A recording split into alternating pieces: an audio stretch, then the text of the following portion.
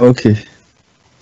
Okay, so my name is Jérôme Louat. I'm from France, near Paris, and I am in charge of ambient particulate monitoring for the company ENVEA.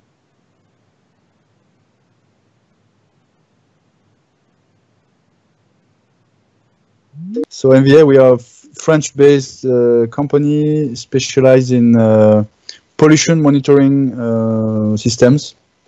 So mostly for ambient air and emission monitoring for plants and industrial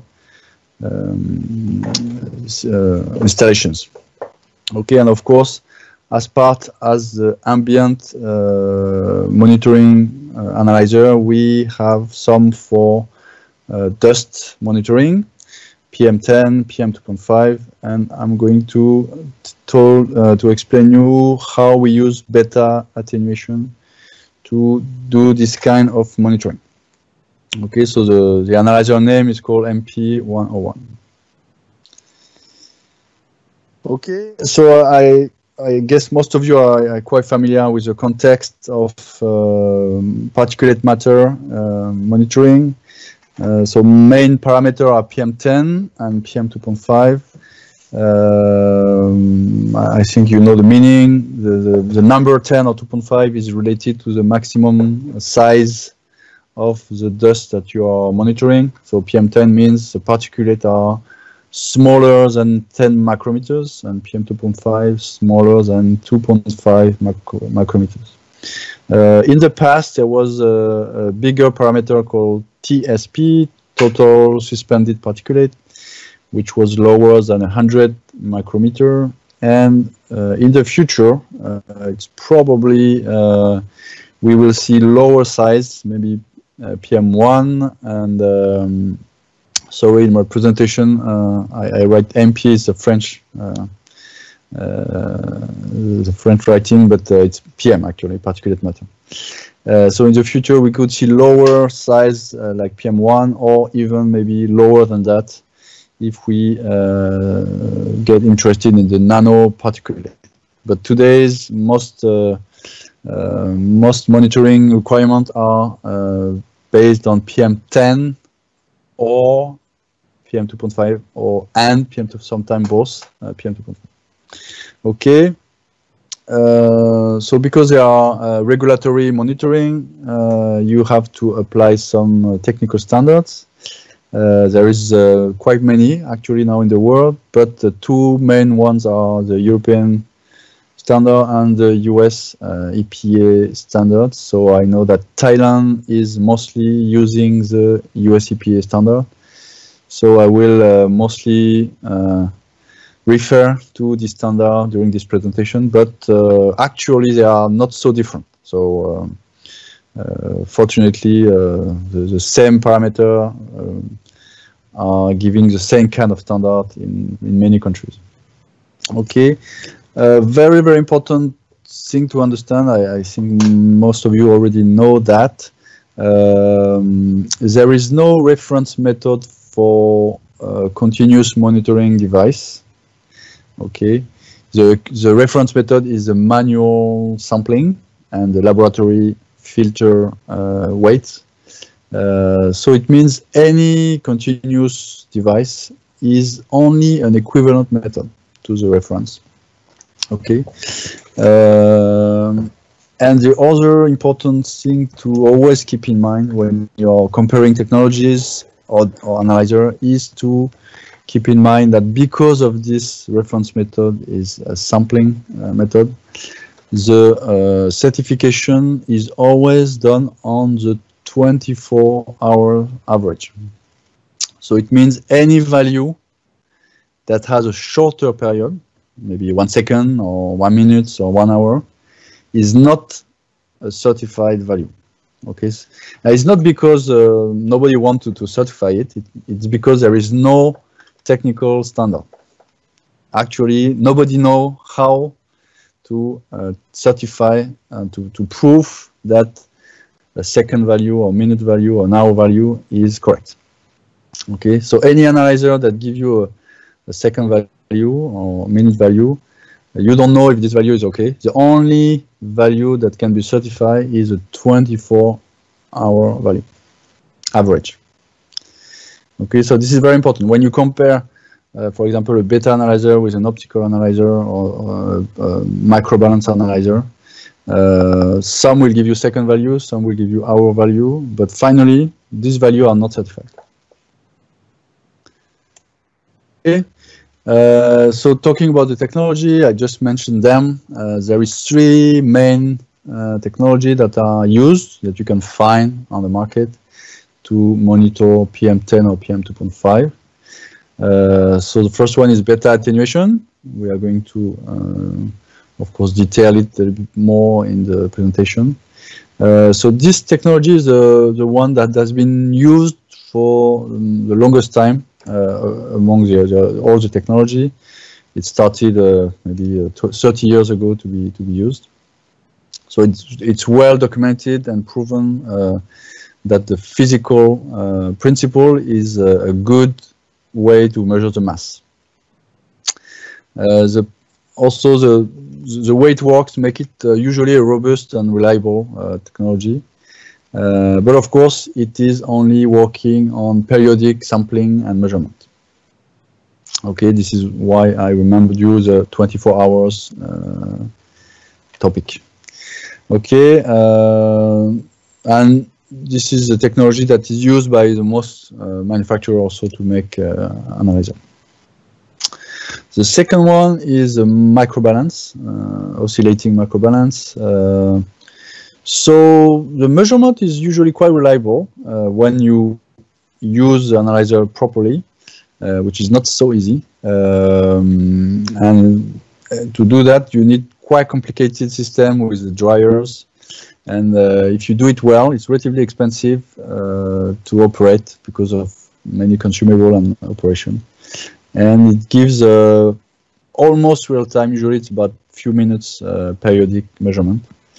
So this technology was quite popular in the 2000 years, from 2000 to 2010, but because of the cost and complexness, it is not so used very much these days in most countries. For example, in France, it was very popular in the maybe 2005, 10, and now most of the network, they coming back to beta attenuation, and some of them to light scattering that we are going to see after. And the last technology that is a more new one to be applied in ambient air monitoring is light scattering. So light scattering is using laser to illuminate the dust and measure some signal related to this dust. So it has appeared in the ambient monitoring market about 10 years ago, 10 to 15 years ago for the first ones. Of course, the technology itself is much older, but it was not used for ambient monitoring before. Of course, everybody has different opinion about this technology, but generally speaking, you can say that it's not everybody accept that is perfectly reliable in terms of measurement, because the main issue is that there is no physical direct link between the optical measurement and the mass, and so the conversion between scattering signal and the mass depends on the background composition. So basically, sometimes you may have to recalibrate your analyzer if the background changes. So basically, it works well when the pollution is the same. If the pollution change, you may have some differences in the measurement. Okay, and it's real time from its main principle. But again, if you get a certified light scattering analyzer, the only measurement that is certified is a 24-hour average. So it means you take a full day of value and you make the average, and this value only is certified. Okay, so I will focus more on the beta technology for this presentation, but if you have a question on the other one, feel free to ask. We also work on all the technology for for our devices. For example, we have optical also devices, just that we don't think it's good enough to be certified. Okay, so how works beta gauge is relatively simple. You have two main steps in a beta gauge measurement. You have the sampling step. So basically you attract the dust from the air into a filter for a given period of time. So you can, in principle, you could choose every period you want, 1 minute, 5 minutes, an hour, 1 day, 1 week. The principle is the same. And once you have sampled on your filter, you bring the filter between a source, a beta radiation source, and a detector, and you measure how much of the radiation is absorbed by the sample, and of course, the more absorption and the more mass. Okay. The strength of the beta attenuation technology is that the radiation that are absorbed by the nucleus of the atoms, and the nucleus is what provides the mass.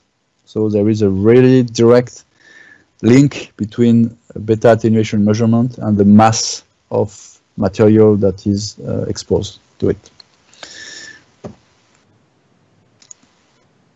Okay, so of course I keep it general. The calculation of the attenuation is a little bit more complex than what I explained to you. You need to remove the air, the humidity, so it's relatively complicated. But the principle is very simple. Okay, so I will come a little bit more into the MP101 working details. And we will see more so about the beta attenuation technologies in this part. Okay, so a few comments on the technical specification. So first thing is the range.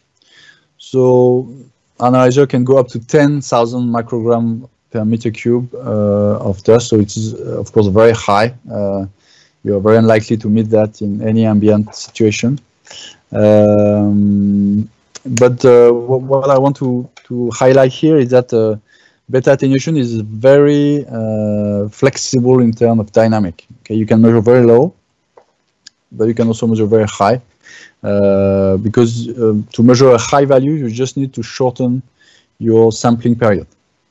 Okay, so the technology itself is very easy to adapt to very low or very high concentration, which is not the case, for example, for optics.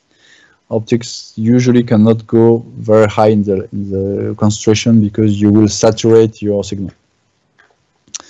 Detectable limit about a few microgram per meter cube of dust, and of course, again, this is related to the period.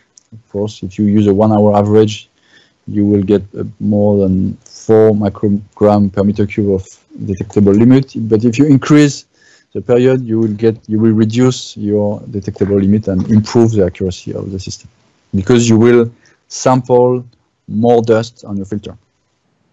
Okay, so you can select. So this is something a little bit special about the MP101. You can select your cycle when you go on your analyzer interface. You can decide how long you want to sample before doing the measurement. So from half hour, an hour, 2 hours, up to 24 hours, even more than 24 hours. For example, if you have very low level, you want to detect very low concentration, you could increase the sampling duration. So this is about the measurement cycle. It means how often you bring your filter to the detector. And you have another parameter that you can also select separately from the measurement, is the sampling collection period. It means how often you will go to a new blank filter, okay? Because you can measure, you can sample again on the same filter to add on the same sample, or you can switch to a new filter more often. Of course, this is important because it can help you to save some filter to reduce your operating cost. Okay. For example, another analyzer that use beta, they have fixed a sampling period of 1 hour I don't know why they choose 1 hour, and then you cannot change it. So when you use this analyzer, you have to change the filter every hour. I mean, the system will change the filter every hour by itself, and then the filter, the filter tape that you use will be exhausted after about 2 to 3 months. It means every 2 to 3 months you have to replace it. But if you choose a 24 hours, for example, then you can have a filter that will last 2 to 3 years. So it means the operating cost of the filter is a lot very different. The sampling flow rate is 1 meter cube for hours. So this is the regulated flow rate. So this is an important, not something to note. How to say? In the US EPA, also in Europe, the same principle.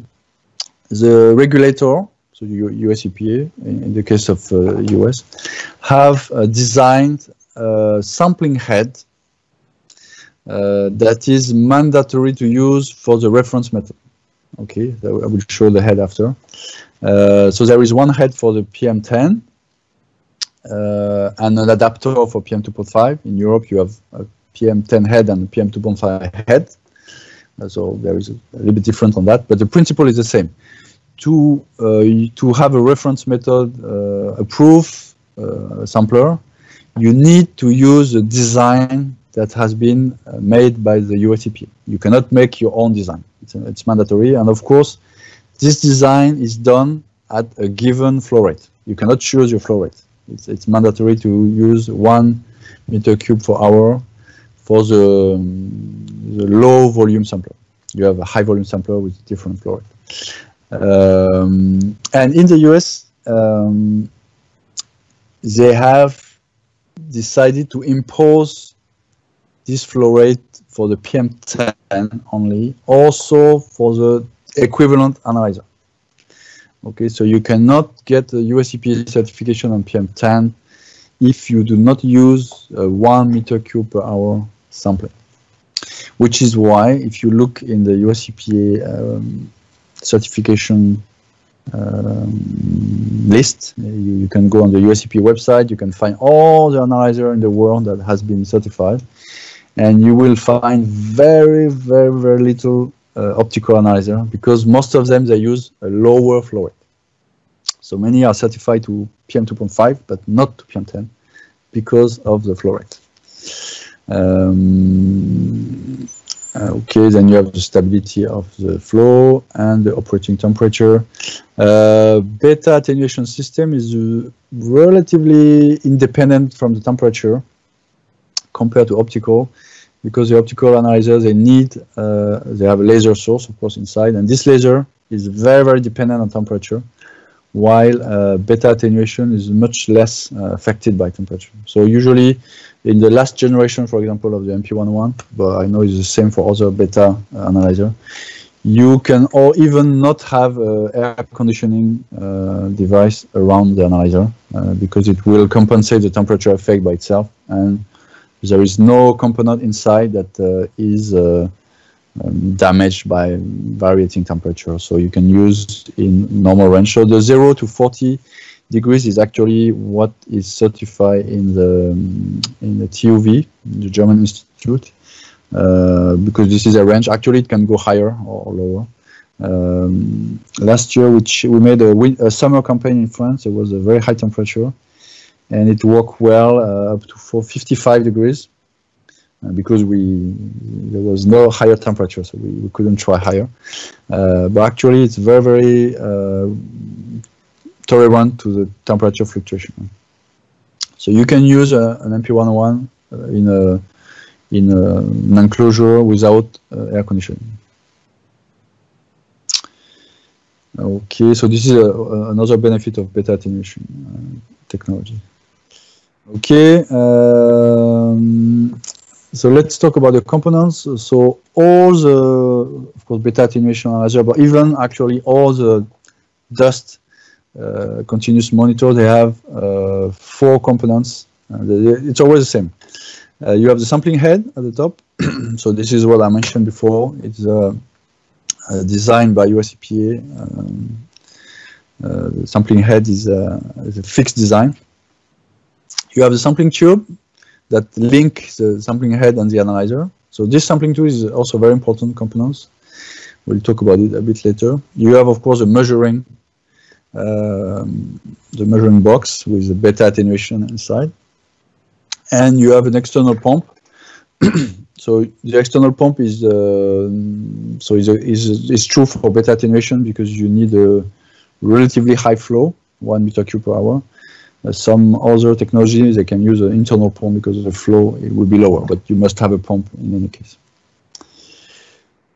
Okay, so what is the function of those different parts? Of course, the sampling head is meant to cut the size of the dust that is going to go inside the analyzer. So this is what decides if you cut at 10 micrometer or 2.5 micrometer or 1 micrometer. There is some head also for 1 micrometer or TSP. So by changing this head, you can adapt your analyzer and switch from PM2.5 to PM10. Then you have the RST, we call it the regulated sampling tube. So this tube actually is meant to control the humidity of the sample that is going inside the analyzer. It's a quite delicate system.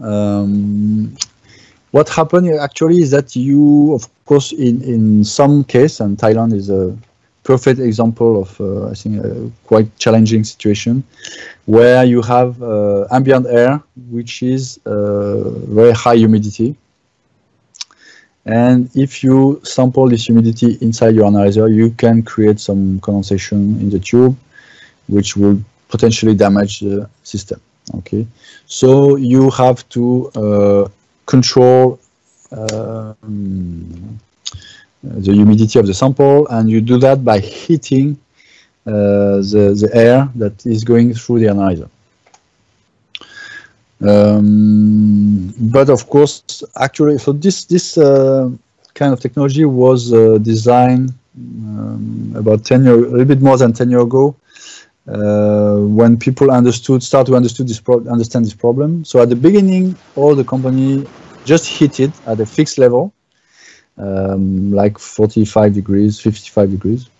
And after some time, they realized that if you heat too much, you can vaporize some of the dust, and it can change the result of the measurement. So actually, you need to heat the minimum that is needed. Okay, that's why you have a regulation in the tube, so you control the humidity and the temperature of the sample, and you modify the heating depending on those parameters, so that you minimize the possibility of volatile loss in the dust. Okay, so this is a very difficult topic. Actually, I don't think there is any final way to solve this problem, because of course the reference samplers, they have the same problem.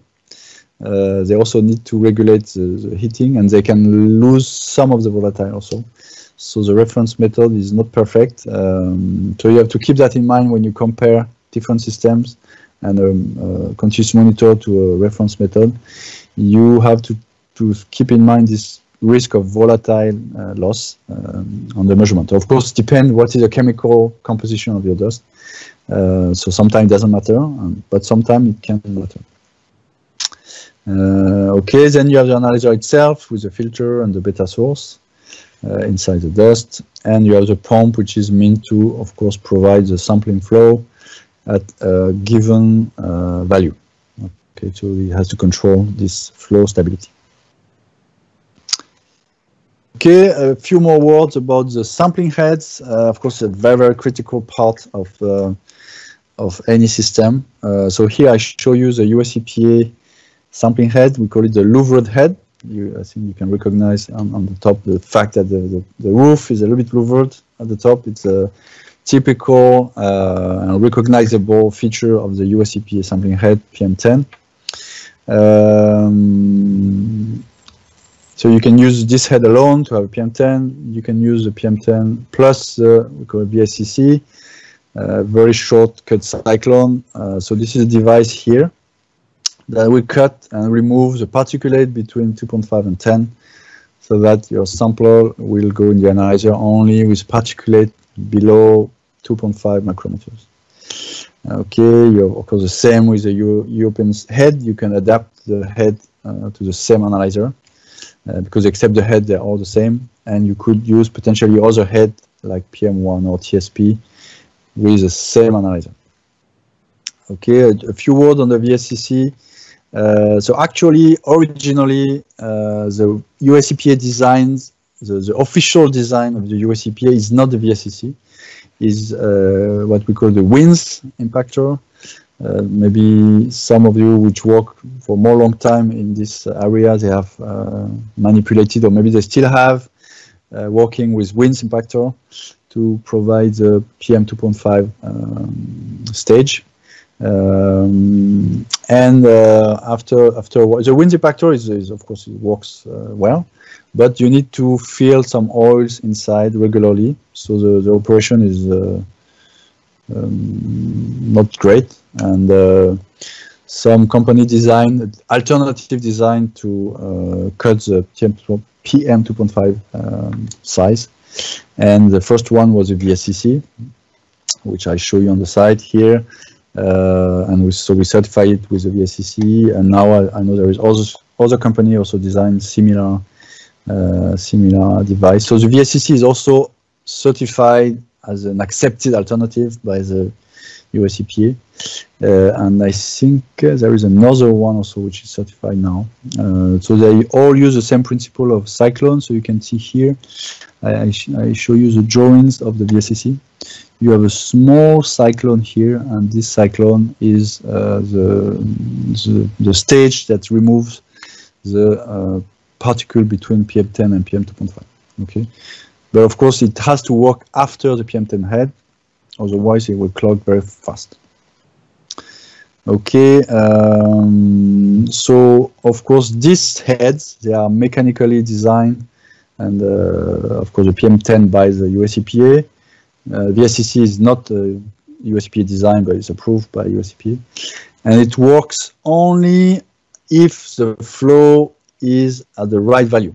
Okay, 1 meter cube per hour, which is, that's why is, yeah. Question? No, just incoming. Okay, go ahead. Okay, so that's why it's very important to keep the flow at the right level. Where's my time? Okay. And also very important, if you have any device that is working with another flow, for example, on PM2.5, it's possible you can have some analyzer that can be certified with another flow. They cannot use the official heads. They have to design their own sampling head, which will be different from the approved design. Okay, so this is possible for PM2.5, but not for PM10. And there is a reason for that. The reason is that actually the sampling head has two functions. One function, of course, is to cut the size. Inside, there is some mechanical dimensions to make some size of the particulate blocked while other can pass. But there is also a function with the wind. Okay, of course the particulate, there's a big difference with the gas. They have inertia. It means if you change the direction of the particulate, it will not follow immediately the direction, which is why you can cut them in this kind of system. But of course it's the same outside. When you have a wind speed, the particulate will not necessarily be attracted by the head if the wind is strong enough, and this is all the more true that the particulate is big. Of course, the bigger the particulate, the bigger it has inertia, and the wind has more impact on the bigger particulate. Which is why they're imposing a flow for the PM10 but not for the PM2.5, because the PM2.5 are smaller particulates, so they are less affected by this problem of wind in the ambient air. Okay, so always keep in mind when you have especially for PM10, the different kind of flow and the different head may have an impact on the value you can read. Okay, let's go to the tube. Also very important part. So of course you are doing your sampling at ambient temperature because it's ambient monitoring. So to prevent condensation, you monitor the humidity and the temperature of the air outside, but also inside the analyzer. And you want to make sure that the humidity does not reach 100%, otherwise it will start to condensate. So our current algorithm is that if the relative humidity is higher than 50%, then we start to heat in order to prevent this humidity to get higher than 50% at the filter level inside the analyzer. Okay, so as I said, this is very important to have a well-regulated tube to, of course, prevent humidity to reach critical level, but also to avoid the volatile dust removal. So just a small mention about that. If you have a possibility to use dust analyzer that do not require air conditioning or do not require a very, very stable temperature in air conditioning, it is advised to let the temperature increase as much as possible to be closer to the ambient level, and then it will reduce this effect of condensation. Of course, normally in ambient station, you're having air conditioning not only for the dust analyzer, but also for the SO2 analyzer or other analyzer, which usually are more affected by temperature change. But if you use a dust analyzer alone, normally, especially if it's a beta attenuation analyzer, you can loosen the air conditioning, how to say, you don't need to keep a very stable temperature. You could let the temperature increase more, maybe to 25, 30, 35 degrees, and it will reduce the impact and the problem of humidity in the sample. And in any case, even you have gas analyzer or other analyzer that you need to you need to control the temperature better, it is recommended that you choose the level of temperature, the temperature as high as possible. So it's better to choose 22 degrees than 20 degrees, and better 20 than 18 degrees. Of course, it saves energy, but also it is better for the sampling. Okay, so this is a view of inside of the MP11. If you open the door, you will see that. So you have the inlet of the regulated sampling tube at the top. You have the two main filter tape. That is a very visible signature of a beta attenuation analyzer. You have the sampling area in the middle, so the dust are going through here in the middle. And you have the C14 source, the beta source on the side. I will explain you how it works later. But during the sampling phase, it is on the side. And you have the Geiger-Müller tube below the filter. Okay, and here it's the manual mass gauge. In the standard version, the MP101 is provided with a manual mass gauge that you can use for calibration normally every 6 months or even every year is okay. The Geiger-Müller tube is very, very stable, so normally you don't need actually to calibrate, but to check, we have a manual mass gauge inside the analyzer. Okay, so how it works. So you have two modes, as I explained you at the beginning. You have the sampling mode and the measurement mode. So when you are in the sampling mode, the C14 source is on the side, so it doesn't interact with the sampling. And when you switch to the measurement mode, the filter doesn't move. So this is different from other design of beta attenuation. So the sample dust do not move from the sampling position. It is the source that is rotating and is going in front of the filter. And then you can do the measurement. And when you, of course, come back to the sampling, you switch back again to the sampling position. Okay. This is to avoid any possible of positioning error, of course, because if your sample spot is not exactly positioned below, you could lose or you could affect the measurement. So the best way to avoid any positioning error is not to move. Okay, so we choose to keep the sample at the same place and to move the source instead of moving the sample. Okay, then if you go at the back of the analyzer, you have all the board and the mechanism, you have the filter tape rotating component. Here's a filter tape, here is a flow meter controller here, and here I mentioned an automated mass gauge. So this is an optional device, an optional module that we can plug in if requested to perform the mass gauge automatically. To be honest, it's not necessary, but some users, they have asked this function, so we can provide it if it is requested. I didn't specify on that. Where is it here?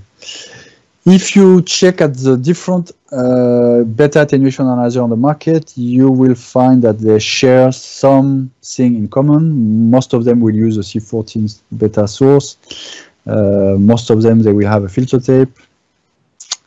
But strangely, when you look at different devices, they have different detector.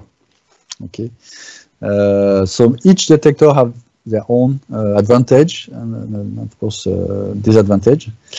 So we choose to use a Geiger-Müller tube. Geiger-Müller tube is it's a very sensitive detector. It's the most sensitive detector in the radiation technologies. The only disadvantage is that you need a high voltage supply. Okay, so in the back of the analyzer, you have a special board that is providing a 1000 volt supply to the Geiger-Müller tube. So it's a high voltage but a very low current. So it's not a very high consumption. And otherwise, except this disadvantage, it's very stable, very sensitive. So we think it's the best detector, and we think the high voltage is not so big a disadvantage. So we decide to use this detector. Some others, they use an organic scintillator or other device which are less sensitive and more affected by a drift. So some other device, they need to recalibrate very often to prevent the drift. The GM tube is not affected by the drift. Okay, yes, so this is a flow control. So it's using an orifice. You have two pressure sensors. You control the pressure before and after the orifice, and this give you the flow. You can calculate the flow, and then you regulate a small valve inside before you go to the pump, and this is how you can control the flow stability. Also, again, so orifice, it's a very, very robust technology for flow control. Okay, this part I already explained. So this is a difference between cycle, measurement cycle, and sampling period. So you can mix. This is just to show you that you can mix the sampling and the measurement period at a different level. Interesting to note that if ever you have a high peak of dust in a given day or a given moment, you can clog the filter. So it means if the quantity of dust on the filter becomes too high, of course the flow cannot pass. So the system will detect that, and it will switch to a new filter automatically. Okay, so you don't have to worry about these kind of problems. And that's why we recommend, except if you absolutely want to have an hourly value, for example, to keep the 24-hour sampling, then you can save a lot on the filter consumption. Okay, so you have a color screen. This is the last version of the analyzer that will show you. This is a very interesting view of the synoptics. This is quite a special screen we have. I don't know why the other manufacturers do not do the same. This is a screen that gives you the main parameter of your system in one screen. So you can see the pressure of the orifice, the temperature of the pressure, the humidity, everything you have on your system. And of course, if one parameter is not normal, you will see a red. It will be shown in red. So you will know that maybe your flow here or your pressure or your humidity is not correct, and then maybe you have something to do. Okay. We could have different language. I'm waiting Neediss to translate it in Thai, maybe one day. It's possible. We can provide the text file and have a Thai menu if it's requested. At least the software allows this function. Okay. Very brief overview about the data management. I can see that the time is running fast. So we designed, this is the last generation that was released a few years ago. So we adapted to the new way of communication, so mostly a numerical way. So basically you have a web server inside, so it means the analyzer itself has its own web page, and you can control the analyzer from anywhere, as long as it is connected on the internet. You just use I don't know, Chrome or Google, anything. You can, if you know the IP address, you can connect on the website of the analyzer and do anything the same as if you were in front of the analyzer. You have the same menu. You will have this page, and you can see everything and do everything exactly the same as if you are physically in front of the screen. Okay, you have of course TCP, USB connection. We remove the, let's say, more traditional data communication way, and they can be available with optional module with, for example, the analog output or RS-232. So we can, if you still need that, we can do with an external module, converter module. Okay. We also integrated inside the memory of the screen all the documents. So when you receive an MP101 or also other ambient analyzer, you will have the manufacturing certificate, all the control document, the manual, the quick start. They all will be in PDF inside the memory. So if you want, you can read them directly from the screen, or with a USB key, take them out and print them if you want, or read them on your computer. So you don't have to worry about where is my paper. It's all here inside. And when your engineer come on site after, they always can find all the documentation directly on the analyzer. Okay, so this is a little bit special about our own software. So it works, of course, with many software available everywhere. We have our own data management software, but it works with all the other one, with ENVEA, with everything. It works the same. Okay, and a few modules that are optional, just mentioned briefly. So if you look at the MP101 analyzer itself, you have two kinds of accessories. Some is mandatory, it means you need them for the analyzer to work. You have the sampling head, of course. You have the sampling tube. You can choose the size. And you have the pump. You can also have different kind of pump, but you need a pump, of course. And the optional ones are, of course, optional data output for analog, for example, or RS-232. You have the automated automass check, which is not mandatory to have inside, but we can add. And we have a real-time optical module that we fix outside and can give you a real-time second value between the hourly or 24 hours value, if you want to have a real-time indication. Remember, always it is an indication because it's not certified.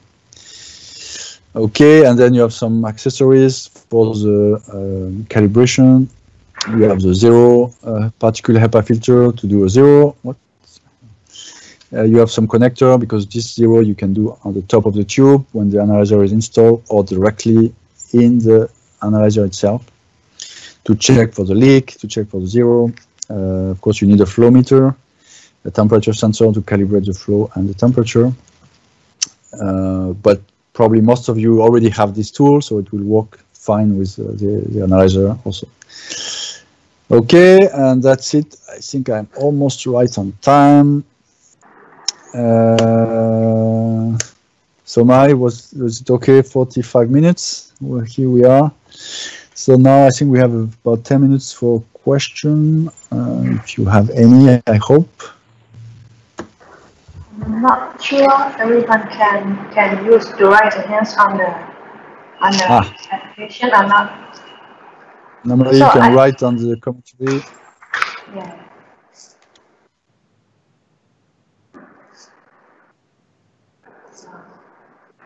If no one question, I have some question about the RST control tube. Yeah. Can you go to the RST control tube?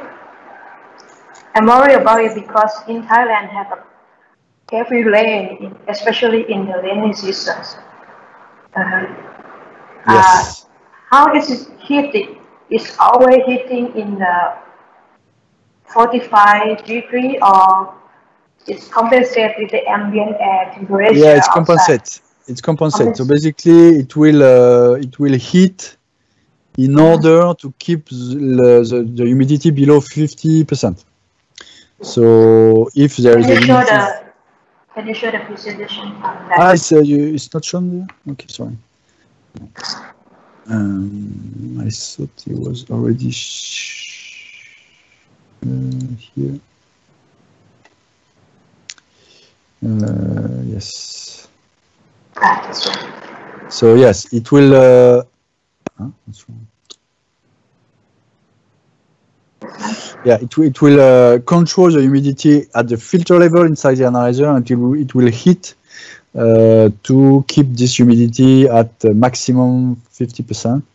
And there is a cap, so it means normally it's. I don't remember the value. There is a cap value inside the analyzer. It will not allow the system to heat more than, I think, 50 degrees or 55.